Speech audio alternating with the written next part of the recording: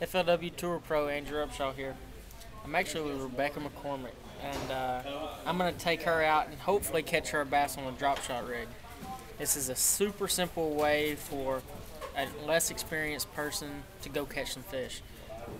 Right here we have a weight on the bottom, an open hook on the top, and what we're going to do is use a soft plastic bait and nose hook it here. There's no hook set required. All you do is start reeling the fish in.